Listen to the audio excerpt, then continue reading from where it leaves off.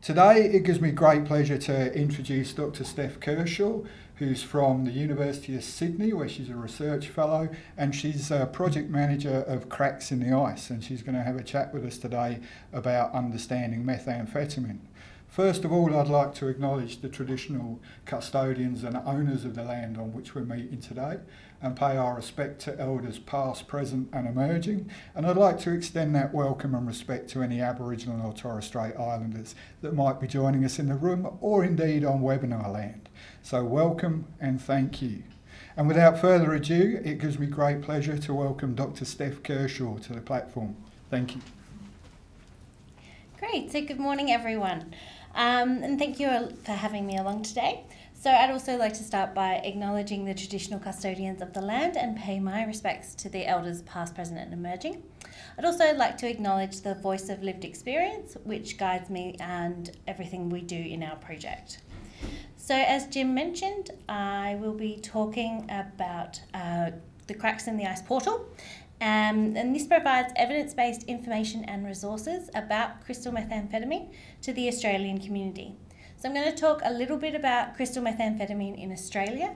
I am aware you've had 2 methamphetamine presentations previously, so I will try not to be too repetitive, but it's really just to set the scene to talk then more about cracks in the ice and some exciting new research that we did on attitudes and barriers to care for people who use crystal methamphetamine. So as I'm sure it's no surprise to anyone here, methamphetamine is a stimulant, and that means that it accelerates the activity of the central nervous system, and it also triggers the release of the neurotransmitters dopamine, serotonin and noradrenaline, which make people feel alert and excited. But it's important to realise that methamphetamine is not a new drug. It's been around for many, many years, but it's just been the last decade or so we've seen an increase in its public profile. Now, methamphetamine comes in 3 forms: crystal or ice, base and speed. And the difference between these forms are their purity and potency, with crystal being often the more pure compared to the other variants. Because it is generally more potent, it gives the user a stronger and longer lasting feeling of euphoria, but can also increase the risk of side effects. Now, not everyone who uses methamphetamine experiences negative side effects, as they depend on the route of administration, the person who's taking the drug, what other drugs they might be using at the same time, and also how frequently they're taking it. But with crystal methamphetamine, because it is that bit more pure, there is that greater potential for them to have those more severe side effects, particularly if they use it for a long time in increasing amounts. When we look at how many people use methamphetamine in Australia, we can see that relatively few people report using it compared to other drugs. And this is according to the results of the latest National Drug Strategy Household Survey. And that's the largest population survey in Australia. And this collects information about alcohol and other drug use. So as you can see, there was 1.4% of Australians reported using methamphetamine, and that's any type, with less than 1% reporting using ice specifically, and that compared to 3% for cocaine, another stimulant, 10% for cannabis, and 77% for alcohol. And when you look at the rates over time compared to the previous National Drug Strategy Household Surveys, you see that the rate of methamphetamine use is actually decreasing. But it is hard to measure methamphetamine use in populations, and many communities often report higher rates than are reflected in these surveys. It's also important to realise that internationally, Australia has one of the highest rates of illicit methamphetamine use. So although, according to the National Drug Strategy Household Survey, the rate of methamphetamine use is decreasing, what we are seeing among people who are using methamphetamine is an increase in the type of increase in crystal methamphetamine being the preferred type. So in the National Drug Strategy Household Survey in 2010, 22% reported using crystal methamphetamine as their main form. This increased to 50% in 2013 and then to 57% in 2016. We're also seeing an increase in methamphetamine-related harms, and these have been shown by increased phone line calls, hospital admissions, treatment episodes for dependents, and also drug-related deaths. We also know that the effects of crystal methamphetamine can stretch far beyond just the person who uses the drug, and it impacts families, friends, communities, and workplaces. For family and friends of people who use ice, there's a lot of worry and psychological distress, and sometimes people end up neglecting their own needs for sleep and nutrition and social activities because they're devoting so much time to caring for a loved one. Now, methamphetamine is something that is of a concern to the community. So in the National Drug Strategy Household Survey, 40% of those surveyed rated methamphetamine as the drug of most concern in Australia, and this overtook excessive drinking of alcohol for the first time in the survey's history. So although methamphetamine might not be as commonly used as other drugs, it's obviously something that people are worried about. So in response to the growing concern, the Australian government established the National Ice Task Force in 2015, and this was to provide advice on the impacts of ice in Australia and the actions needed to address use-related harms. So a key recommendation from the task force was to develop an online toolkit to provide information and resources to families and communities affected by ice. And it was off the back of that specific recommendation that Cracks in the Ice was developed. So Cracks in the Ice was developed over a 2-year period, funded by the Australian Government Department of Health, and it was informed with the input of over 500 community members, as well as experts and researchers from universities and research centres across Australia. We also had several stages of development guided by external collaborators, Mr. Jack Nagel and Miss Jenny Valentish, who were people with lived experience and could bring their own unique perspective to the project. So Cracks in the Ice, as I mentioned, is a national online toolkit, and it aims to provide trusted, evidence-based and up-to-date information and resources. But we also have a mobile app. And the mobile app was designed so that it could be downloaded and it's functional even when offline. And we really tailored it for mobile users, and that way people who don't always have reliable internet connection, like those in rural and remote areas, can still access the resources and information on the toolkit. And then the next time they connect to the internet, they can get any updates that they need. And we thought this was particularly important as there are several data sources that show that regional and remote areas, the rates of methamphetamine use are often twice as high compared to metropolitan areas. So just quickly, this is the homepage for Cracks in the Ice. I will come back to it a bit later, so don't feel that you have to digest everything instantly. But you just briefly, you can see that it covers a wide range of topics. And we also have targeted landing pages for family and friends, health professionals and the community. So just a little bit more about Cracks in the Ice. I'm sure you're all finding this very exciting. Since the launch in 2017, we've reached over 400,000 unique end users, and we've also had 800,000 page reviews. We've also distributed 160,000 hard copy resources across the country, which is amazing. And we've also done a collaboration with SBS to create some video resources to accompany their series on Struggle Street. And these were created to help bust some of those myths around methamphetamine, like it's impossible to break ice dependence. When we look at how many people and what they're looking at on the site, we see that people are coming to answer those basic questions: what it is, what are its effects mentally and physically, how many people are using it, and why do people use ice. Interestingly, we also get a lot of people looking at what are the laws about ice. But one of our top visited pages is what type of help is available. And we found this particularly interesting as researchers because we know that the effective treatments exist. However, many people aren't getting the help they need when they need it. And people who use methamphetamine or have methamphetamine dependence often wait many years before seeking help. And there are many reasons for this.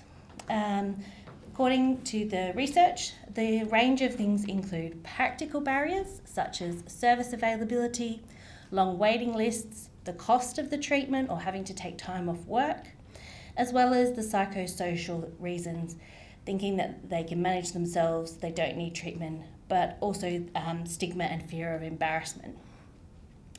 When we look at what barriers are the most common, we do have a meta-analysis in this space that examined 11 studies internationally, and they found that stigma and fear of embarrassment is one of the top barriers cited in the literature. So what exactly is stigma? Well, like many other terms from social science literature, it has been defined in different ways, but for today's purposes, I'm going to refer to it as a mark of disgrace that's applied to someone because of something about them that's viewed negatively by others. So in this case, that mark of disgrace is their use of drugs.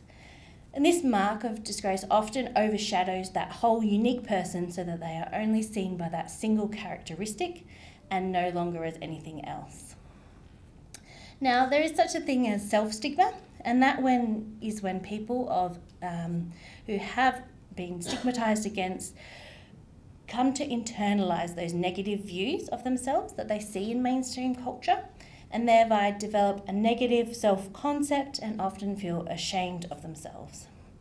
Now, discrimination is something that goes hand in hand with stigma, and that refers to the unfair treatment of someone based on that personal characteristic. And it's essentially the behavioural outcome of stigma. Now, we know that there's quite a lot of stigma attached to drug use, so much so that dependence on illegal drugs such as methamphetamine has been classified by the World Health Organization as the most stigmatised health condition in the world. And it's important to realise that the impacts of this stigma are wide-reaching. Not only is it a barrier to treatment, but it's also a barrier to other services, including healthcare, welfare, support services and workplaces. And it can also cause profound psychological stress, making people feel ashamed, worthless and depressed. But also it can impact their family and friends, and they might experience judgment and discrimination by association. Lastly, stigma and the negative feelings associated with it can also trigger further drug use as a way of coping with that distress and isolation. So when we look at Australia in particular, we see there is preliminary evidence of us attracting a high level of stigma. And it's often commonly portrayed in a negative light. And as we saw earlier, it's attracting a lot of community concern. Now, there hasn't been a lot of research into this. So there have been a few qualitative studies, but they've looked at small samples, usually in limited areas, and they don't really assess public attitudes, which is often, of course, where stigma originates. So this led us to conduct some recent research as part of the Cracks in the Ice program. So in 2019, and it's scary to think that that was last year, the Cracks in the Ice project ran an online survey when we really wanted to find out the usefulness and impact of the Cracks in the Ice website by having an online survey that was open to all Australian residents aged 18 years and over. And it was an online anonymous survey which was open to both people who had used ICE and hadn't used it before. And we thought this would be a great opportunity to really investigate stigma, discrimination and barriers to care. So we decided to include some questions at the start of the online survey, and these questions covered people's attitudes towards people who use ICE, any personal instances of barriers to care and discrimination. And we also had a knowledge quiz that aimed to identify any misconceptions about ICE that could be driving fear and stigma. So we had 2,110 people complete the survey, and these included people who had and hadn't visited the site, Now, this very large number of people who hadn't visited the site was actually because of an extremely successful Facebook advertising campaign. So if you are doing any research in this area, I recommend Facebook advertising as a way to recruit people. We also made sure to collect responses from people who use ICE, but also their family and friends and health professionals. So generally the participants were female, so it was 59% female. They were generally aged between 18 and 40, and most of the participants came from the eastern seaboard, so Queensland, New South Wales, Victoria. And there was a majority of people in metro areas, so 56%, but there was some coverage of regional in 33% and 11% in remote areas. So many participants had also been affected by ICE in some way. So there was 27% reported having used ICE before, and 41% reported having a family or friend who they thought might be using ICE. So we found that stigmatising attitudes were prevalent among people who had not used ICE before. So these people were asked whether they agreed or disagreed with a statement based on a Likert scale. And so what you're seeing here is the number of people who strongly agreed or agreed with the statement. So there was 71% who agreed that they would not associate with people who use ICE if they could help it. 62% agreed that the use of ICE is just plain wrong. 50% agreed that people who use ICE are dangerous. 36% agreed with the statement that a person could recover if they just stopped using ICE. And scarily 16% of people agreed with the statement that people who use ICE should be locked up to protect society. There was also 31% of people who agreed with the statement that if they had a problem with ICE, they would not tell anyone. So there were 565 people who reported previous use of ICE, and discrimination was common. There was 39% of those who had used ICE before reporting some form of discrimination, and this rose to 70% among people who use ICE regularly, which we defined as at least once a month or more. And these are just a couple of the personal stories that people gave us in the survey. So this lady at 42 years old said, "No one in my close circle knew of my ICE use." We also had a male at 32 years say, "Hardly anyone knows I had an ICE addiction, only my close friends, but not my family due to the risk of negative perception." And there was a female who was 24 years old who said, "I don't tell anyone that I'm an addict until they've gained my trust.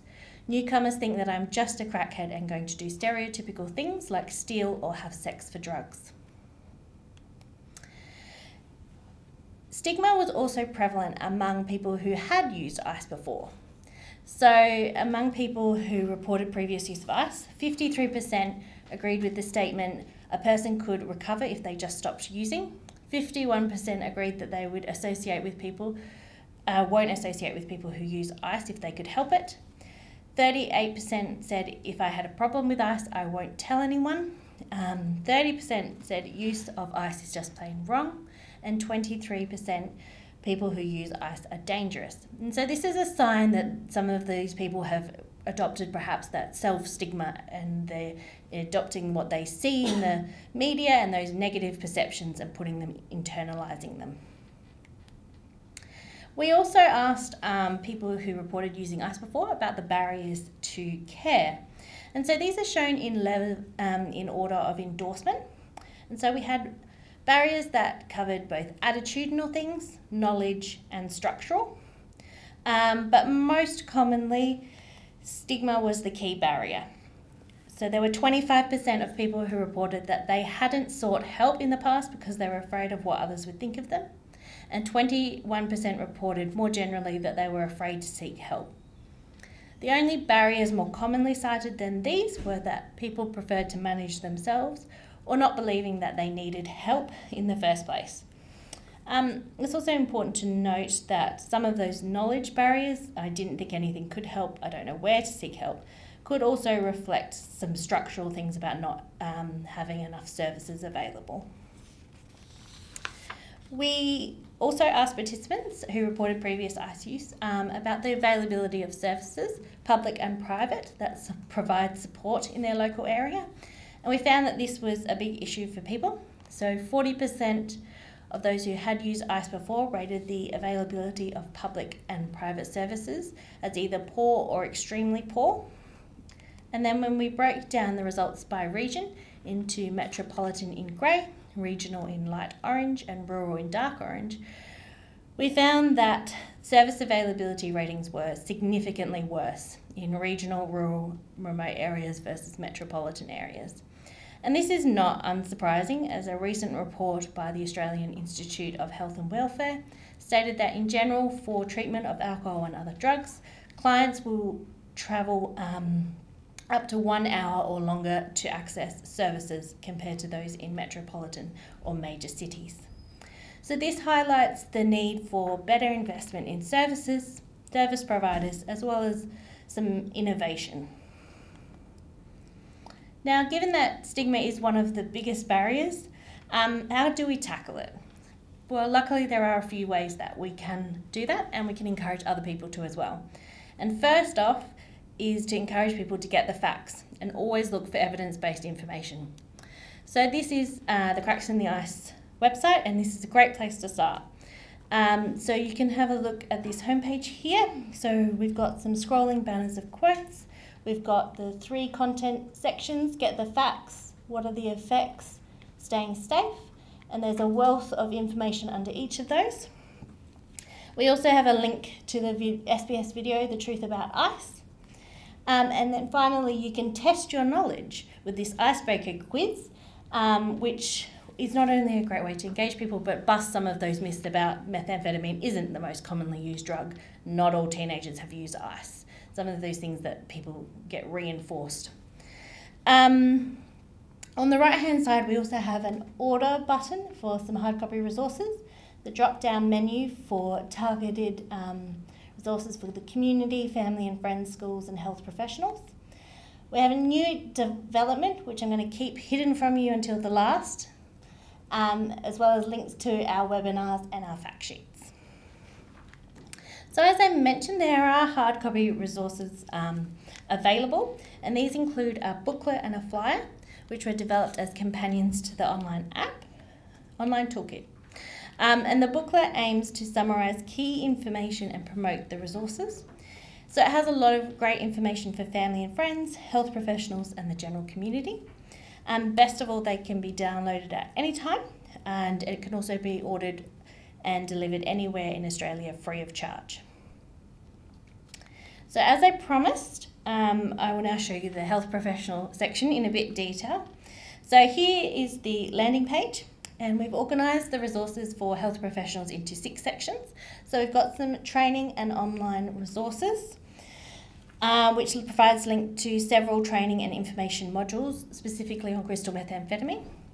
We also have the quick tips section, which are the do's and don'ts for client management. We also have guidelines for a number of groups of health professionals, including nurses, police, emergency workers, as well as some guides on inclusive practice and tips for engaging with diverse audiences. We also do link out and provide information on the specialist telephone AOD services that exist. And there's the one that is for Queensland listed on there, which is the Alcohol and Drug Clinical Advisory Service, and that's available 7 days a week from 8 a.m. to 11 p.m. And then we also link out to some resources about worker wellbeing. So these is just a super quick snapshot of some of the training and online resource page, including some of the meth check resources which were developed by Insight. Thank you, Insight. And we also have just the guideline page there as well.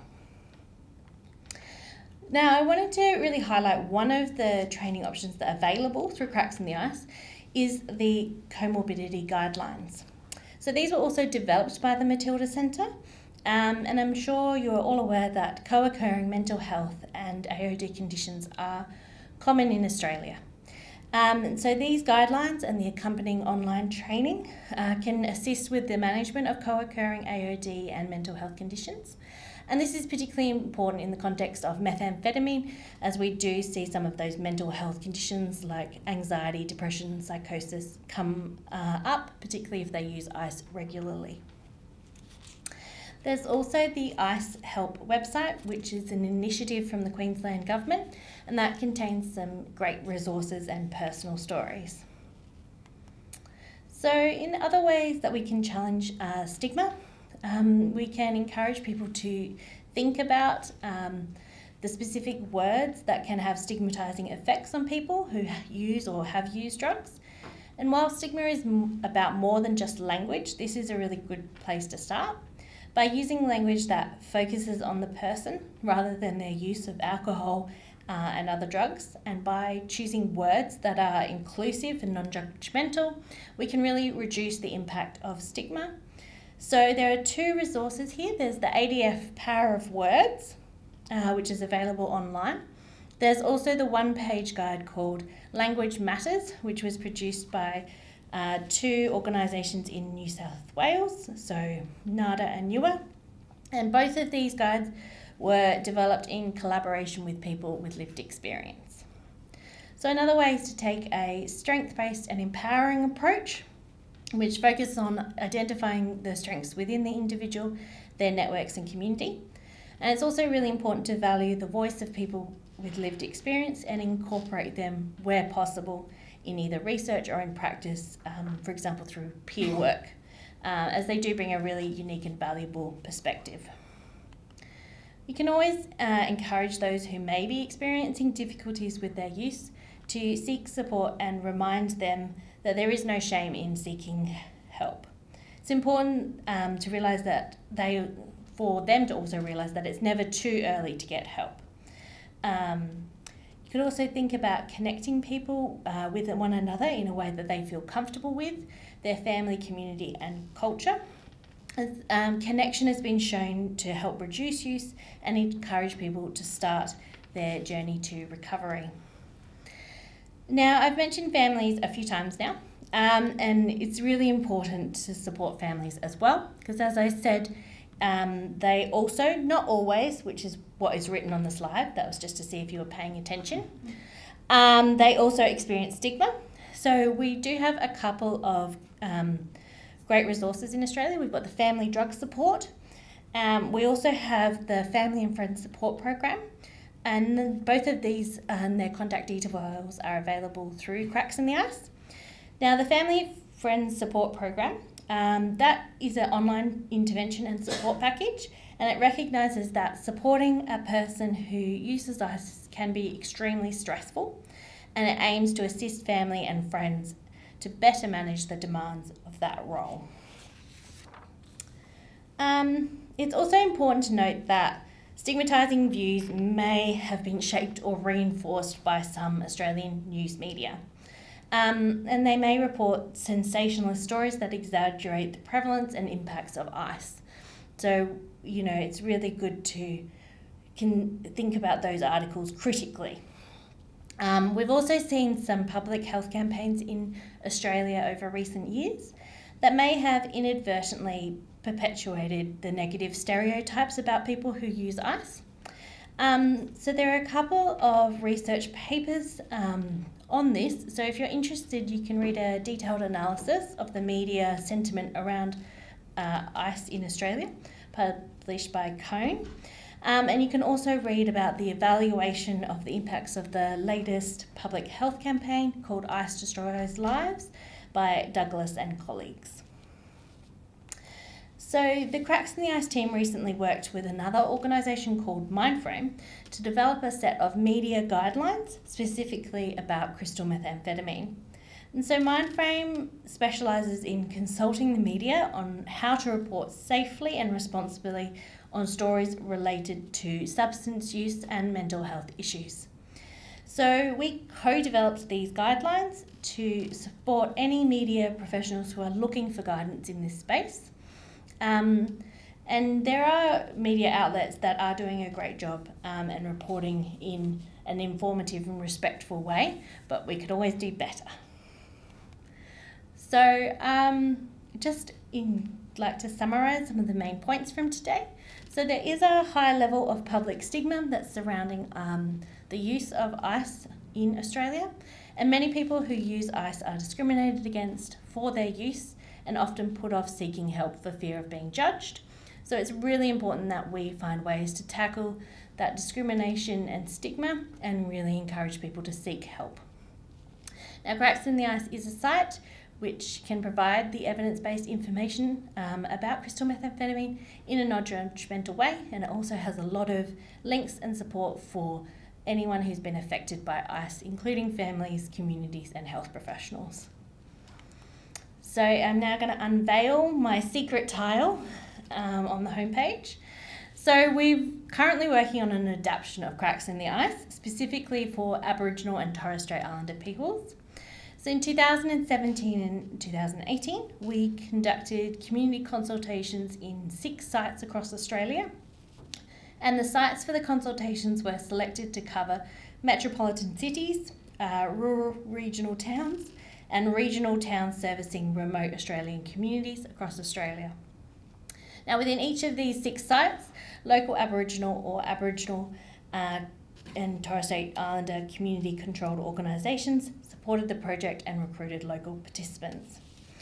So the purpose of these community consultations was to identify the most important questions Aboriginal people had about crystal methamphetamine and its harms, and how an adaptation of the toolkit could address those questions. So we're now building upon that extensive consultation and combined with the evidence-based information and existing resources that we've found to develop an online portal which we hope to launch later this year. But at the moment we have the temporary landing page, which you can see on the right of the slide, with a few animations and some background details.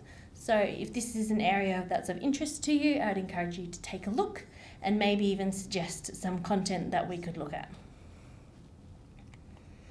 So to finish up, I'd like to acknowledge the Australian Government Department of Health as our funding source. I'd also like to acknowledge the wider Cracks in the Ice team, as well as our collaborators and consultants. I'd also like to acknowledge the many community members who have provided input during the development of Cracks in the Ice, and also thank the individuals who so generously shared their experiences with us and allowed us to share their stories on the site. So thank you all for listening. If you would like to get in touch, you can do that in a number of ways: visiting the website, contacting us through our email address, or following us on social media. Thank you.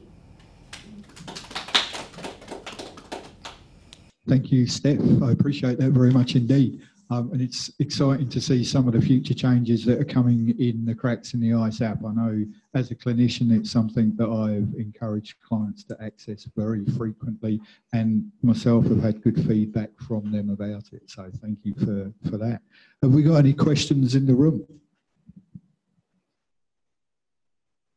No, I'm getting silence, and we have nothing online. I guess I have a question I'd ask is something that we get asked on a regular basis. That 1.4% that was in 2016, and obviously when you are working with clinicians that are, you know, in ED facilities or in, you know, acute mental health services, they kind of struggle to get their heads around the fact that it is as little as 1.4%. Do you think, because we're likely to get the new household survey coming out soon, do you think that number will have continued to come down in your experience? It's hard to know because it is a self-report story, and they also only collect data from private houses, so they don't look at homeless people or hospitals or any of the other areas where people who use drugs might be more likely to be. And also people think that it's okay to report their cannabis use but not their crystal methamphetamine use. So it's always hard to really gauge exactly what the prevalence of illegal drugs is. I have a suspicion that it will go up, but not a lot. That kind of goes with what I would suspect as well. The other question I have is regarding the guidelines that you are putting together for media around coverage of ICE use, for want of a better word.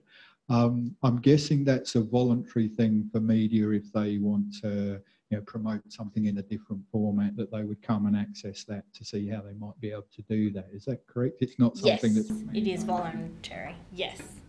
But it is something that we heavily promote and distribute through media channels. I have two other questions. One is online, so I shall just quickly read you that. How do you track social... Oh, sorry, something popped up on the screen. My IT guy is dealing with it as we speak. So I'll ask the one I was going to ask while he plays with his computer. Regarding you say that you can order the hardback copy of Cracks in the Ice, or and there's obviously the app. What's the difference between the two? Is there, if I use the app, is it worth me ordering a hardback copy as well, or do you know what I mean? Yes, I guess it really depends on your situation. If you are looking for something to distribute, or you find reading paper easier on your eyes, then I would definitely say order the booklet. But yeah, all the same key information is available on the app, and also the app gets updated more regularly. So I guess it's about how you would really use that information. Right, the question I got online was, how do you track social users and users who use this drug as a party drug? Do you track? I don't track them in my research. Part of the evaluation study, we did ask about, obviously, how often they were using it, and that can kind of guide somewhat of whether it's a recreational use or more of a continual use. But it is something that's hard to do.